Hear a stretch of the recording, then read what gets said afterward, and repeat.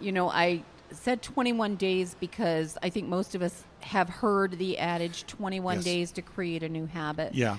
I think it's the beginning for any of our habits we try to change, lifestyle changes, and this is no different. So 21 days just gives people a little glimmer of hope. Yes. If they would just read through it for 3 weeks and begin to implement a couple of nuggets in the book even, but there's stuff that they can grab each day that at the end of 3 weeks, if they will do these things, myself included, I'm not exempt. If we do these things consistently, we will see that our mental well-being is so much better.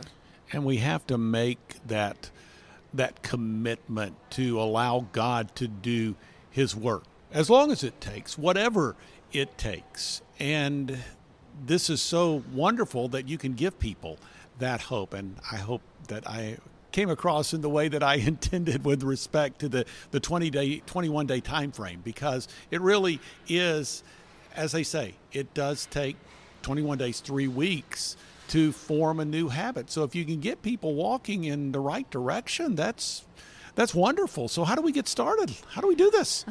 Well, I made this so simplistic that people might think, do we really actually need a book about this? And I think the answer is yes. Oh, because yes. if we didn't, and we already could do it on our own, then we would all be doing it. We wouldn't have an epidemic in our country. Yeah.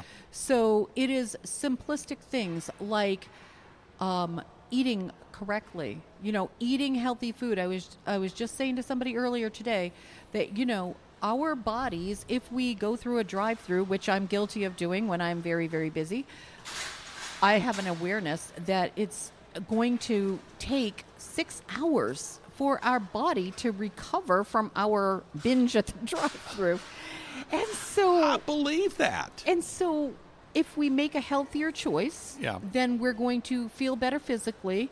And literally, the foods that we choose at the drive-thru has the chemicals and the gluten and whatever in it that it causes a brain fog.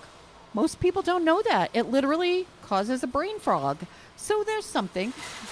Being able to get a good night's sleep. That sounds silly, but our bodies rejuvenate themselves and our mind rests and rejuvenates itself, and the neurons in our mind reconnect while we're resting and sleeping. So we have to make time and not be 24/7 push, push, push. And then there are other things like taking time to rest. Jesus taught us when he said, I'm going to retreat now. He would minister, and then he would pull back, and he would retreat.